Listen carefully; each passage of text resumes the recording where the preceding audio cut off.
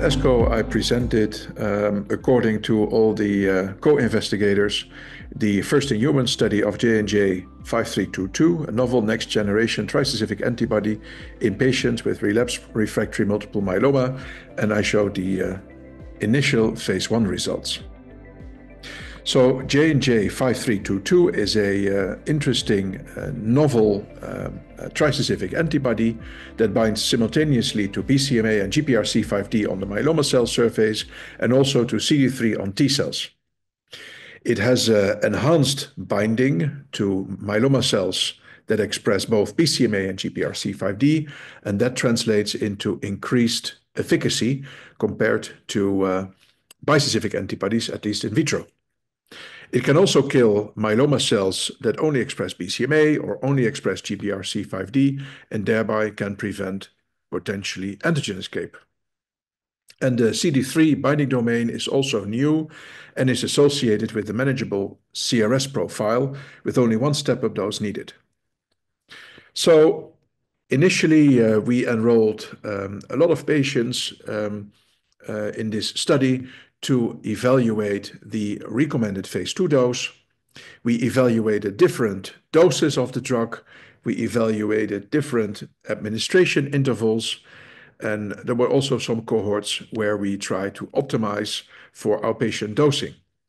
And based on all the data on efficacy, safety, and pharmacokinetic profile, the recommended phase 2 dose was identified as 100 milligrams of the trispecific every 4 weeks, with only one step-up dose of 5 milligrams. Importantly, the maximum tolerated dose was not reached. Here you can see the baseline characteristics. Patients had a median age of approximately 65 years. Approximately 10% had extramedullary plasmacytomas. 1/3 had high-risk cytogenetics. And patients had a median of 4 prior lines of therapy. All patients in this study had to be triple-class exposed. So 100% of the patients was triple-class exposed. Half of the patients was triple-class refractory, and pentadrug exposure was seen in 50% of the patients. We wanted to test this trispecific antibody in a patient population that was also used for the development of the bispecifics, because we want to see whether the trispecific is better than bispecifics.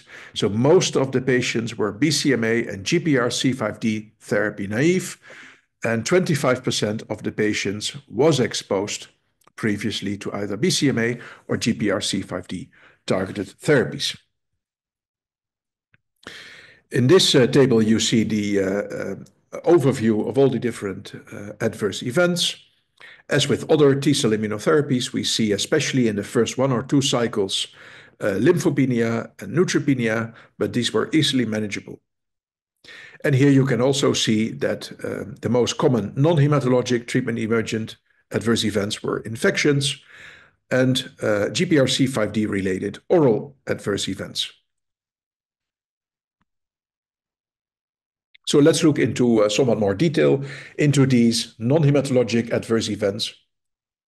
Well, here you see that cytokine release syndrome in the absence of prophylactic TOCI occurred in 69% of the patients, and most of these events were either grade 1 or grade 2. And with prophylactic tocilizumab, the CRS rate was significantly lower at 20%, and all the events were grade 1. All CRS cases recovered or resolved with the appropriate supportive care measures. Infections occurred in approximately 80% of the patients treated at the RP2D, and 33% of the patients had grade 3 or higher infections. And across all doses, we see a similar rate of any grade and grade 3 or higher events. Hypogammaglobulinemia is a contributing factor for infections, and this was observed in 50 to 60% of the patients and could, of course, be managed with IVIG treatment. Oral adverse events were typically milder than what we see with talquetamab, and also shorter duration than what we see with talquetamab. Dysphagia was not observed at all at the RP2D, while other adverse events like glossitis and stomatitis were rare. This milder oral treatment emergent adverse event profile is also reflected in the fact that only 6% of patients treated at the RP2D experienced weight loss, which was very transient in character. And there were no grade 3 events of weight loss or higher. The PK profile can be seen in this figure. Exposure increased in an approximately dose-proportional manner across all doses, and at the RP2D, the mean serum concentration was maintained above the mean EC90.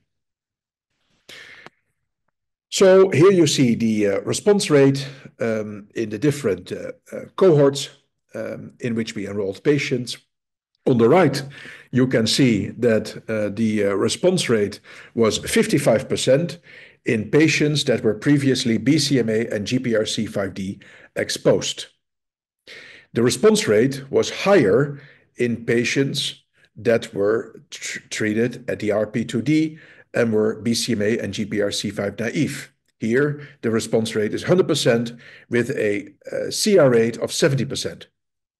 And this is higher than what we see in BCMA and GPRC5D naive patients treated with 50 milligrams of the trispecific every 4 weeks, and quite comparable to what we see at the 300 milligrams every 4 weeks dosing.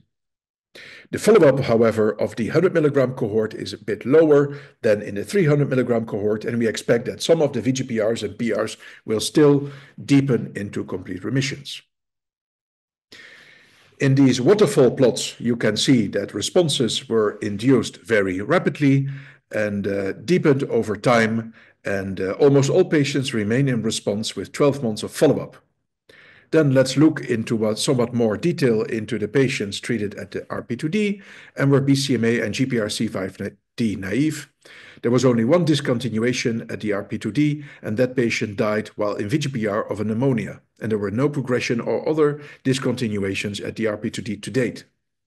And on the right, you can see the Kaplan-Meier curve for the BCMA and GPRC5D naive patients treated at the RP2D, a PFS at 1 year of 95%.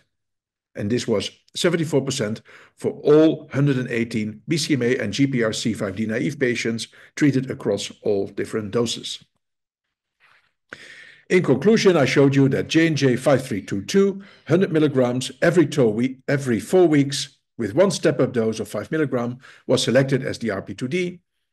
JNJ-5322 appeared to have an improved or similar safety profile compared with bispecific antibodies targeting BCMA or GPRC5D. Grade 3 or higher infections occurred in 28% of patients. There was improved rash and oral treatment emergent adverse event profile with minimal to no weight loss, and CRS events were typically low-grade with only one step-up dose, and prophylactic TOC data support option for outpatient dosing. The overall response rate at the RP2D in patients naive to BCMA and GPRC5D was 100% with a CR rate of 70%. And at a median follow-up of 12 months, almost all patients naive to BCMA and GPRC5D treated at the RP2D remain in response. And the 12-month PFS of 95% at the RP2D was seen in BCMA and GPRC5D naive patients. So JNJ-5322, a BCMA and GPRC5D T-cell engaging trispecific antibody, demonstrated a manageable safety profile and an overall response rate comparable to CAR-T with convenient off-the-shelf every 4 weeks dosing with one step-up dose to facilitate outpatient dosing.